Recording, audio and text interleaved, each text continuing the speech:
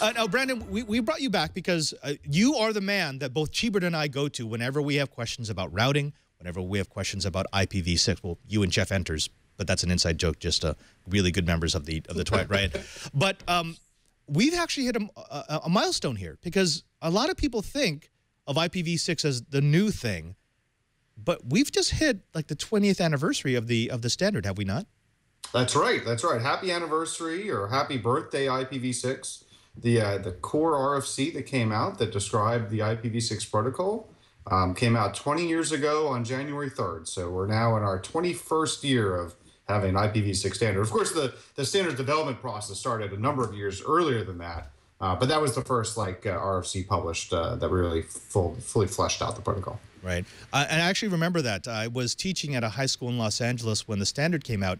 And a lot of our audience don't remember this. They don't remember a world that the older IT people do before NAT, when this was really in the forefront, because we didn't know what NAT was. NAT did not exist. There were no 192.168 addresses or 10.10 that you could take off a routable link. And so we were really, really concerned that we were going to run out of IPv4 addresses like within the year. And that's when IPv6 came out. Do you remember that? What gear were you working on at that time? Oh, I remember that. I remember that very well. I was working at the University of Florida, I believe. We had a number of routers from Wellfleet, if you believe that, if you remember them, which of course evolved to Alcatel-Lucent today, I suppose, and another company called Atlantek, also long gone. But the interesting thing about NAT is that even though we have NAT in place now that helps us preserve and extend the use of IPv4 even after we've run out of address space, it still causes a lot of problems. If you've ever been a home user trying to play a game and have to punch holes through your home router through your NAT in order to make a game work or something else like that, imagine now that as IPv4 continues to run out of address space, then not only do we have to do that at home, but also the shortage causes our upstream, our bandwidth providers to start natting our traffic too. So now we have 1, 2, 3, 4. You could have multiple NAT transitions in the path of your traffic. And if it was a pain in the butt just on your little home router at home, you imagine how much of a problem it's going to be as we go forward with IPv4 and major providers having to NAT traffic.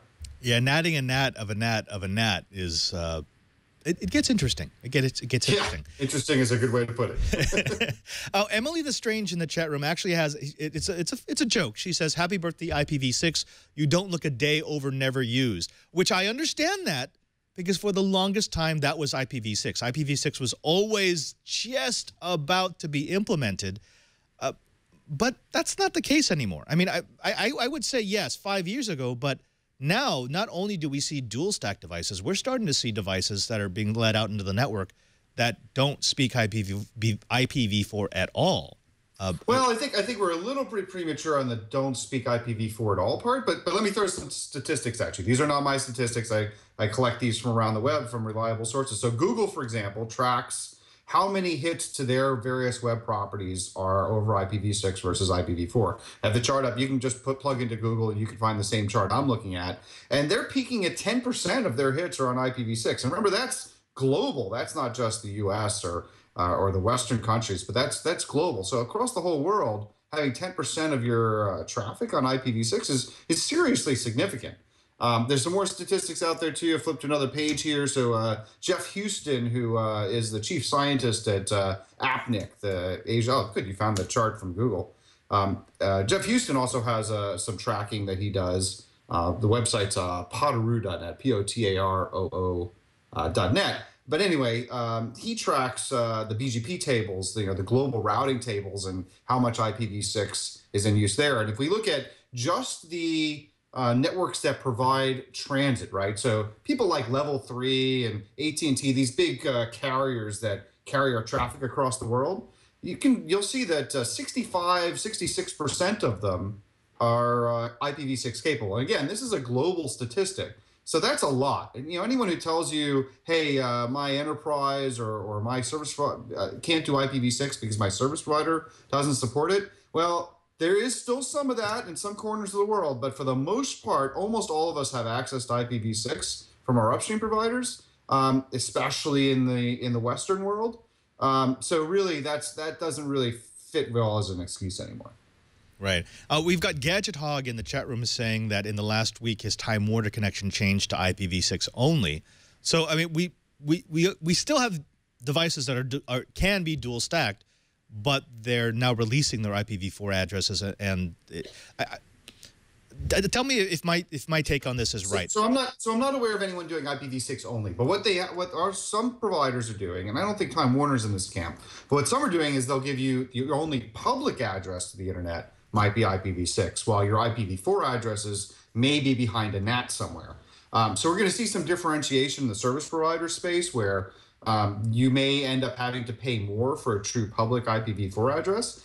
And for probably your average grandma user, it probably doesn't matter very much. She's probably not doing anything that really requires a public IPv4 address. But if you're playing games, if you're doing any kind of high performance networking, if you want to allow inbound connections, if you're basically probably anyone watching the show, you almost certainly want a real public IPv4 address, and that's going to be harder to get. But on the other hand, at least public, IPv6 addresses are a thing. I'm sitting here in my home office. I have a Comcast connection, and my Comcast connection does native IPv6. As a matter of fact, I believe all Comcast connections today offer native IPv6. If not all, then it's a very large majority of them. So there's not this place where we were maybe a year ago when we talked where it was unusual to have IPv6 capability from your service provider. These days, it's unusual to not have it.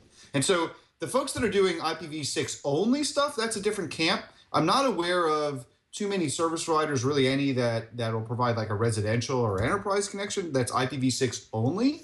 But what is happening is because the cellular carriers are able to control both their network as well as the endpoints, right? If you have a cell phone like mine, you have some control over what it does, but the network side, really, the carrier is controlling that. So since they can control all that, what we're starting to see is some movement towards making cell phones IPv6 only. As a matter of fact, I believe T-Mobile is doing probably a beta test, maybe of some new iOS software that is only IPv6 enabled, at least by default. Now, whether they'll actually deploy that as a production service or when, I don't know. When is eventually, but not right now. But we're starting to see some of these folks making that move. And so what I want people listening to this to think about is, if I'm an enterprise and I have services I'm offering the world and I'm only on IPv4, think of all the translations that my traffic is going to have to go through to a cell phone user who only has IPv6. There's various methods to do that, but the bottom line is native is always better and faster. And if you don't have native IPv6, you're going to be left behind. Let me ask you about that. I want to move to IPv4 in just a bit, but when we're talking about all those translations and that native is, of course, always going to be better, when do you see us getting to that point where we can actually go native? Because, I mean, there's some pain involved there, and the translations are working, even though I'm sure we're going to discuss some of the issues that are involved with you doing 6 to 4 and 4 back to 6, et cetera, et cetera. But when do you see a point that we could finally say, no, IPv6 is now clearly the standard and IPv4 is going away? Well, my crystal ball seems to be missing at the moment. I'll have to look for that later. But I think we're getting close to that on the 3, 4, 5 year kind of basis. And what I mean by that is that IPv6 becomes ubiquitous enough that we just assume that we have it and that it just works, and that there's only a few places that don't support it. But I can be completely wrong on that. It's really difficult to tell how far people stretch things out. And as we all know, legacy protocols don't ever really totally go away. If you look hard enough, I'm sure you can still find some DECnet and some SNA out there on the internet in various corners as well. So even probably some IPX. So, it doesn't ever totally go away, but you get that long tail effect where it becomes a small minority. I still have ArcNet running in one of my installations. Of course you do. Yeah, of course. It's got to be there somewhere. Okay, now, let me ask this. I think this is a great bookend here, because since the last time you were on This Week in Enterprise Tech, when we were still talking about IPv4 and address exhaustion, we actually hit IPv4 address exhaustion. It had been warned time and time again, but we finally got to the point where, like, no, we've handed out the last block. So let me ask you, and I don't think you need your crystal ball for this one, but has the internet ended? Obviously, the internet is completely over. That fad has passed. um, no, so yes, so the ARIN region, right, the American Registry of Internet Numbers, their region that they administer is one of the regional internet registries, did completely run out of IPv4 addresses quite some time ago now. But yeah, between the last time I was on and now. Does that mean you can't get IPv4 addresses anymore? No, it doesn't mean that. It just means that they're going to cost you something. There's a lot of companies out there that have excess IPv4 address space, so it is acceptable to list that address space for sale. It's called a directed transfer, where you can go and create a business relationship with someone and basically buy some address space. You still have to go through a justification process, but it is available. Of course, in the European region, they've been out of address space for longer than us, as well as APNIC, right, the Asia Pacific region. They all have some different policies where there's, in some cases, there are some smaller blocks of address space that you might be able to qualify for, especially if you're a brand new company. But for the overwhelming majority, they are out. So if you happen to be in Latin America or South America, and if you happen to be in Africa, good news, your registries do still have what we call the free pool of address space left. If you haven't asked for your address space yet, you ought to do that right now if you happen to be in those regions. And actually, I believe we do know a person who might be able to get everyone in the TWiT Riot their own block. I think he still has a Class A. Brian, can we go to him? Hi, I'm T-Bird. I've got addresses you can all have. There, folks, you heard it here on This Week in Enterprise Tech. Just contact T-Bird at ADVNET Lab on Twitter, and he'll be happy to hand you out some IPv4 space.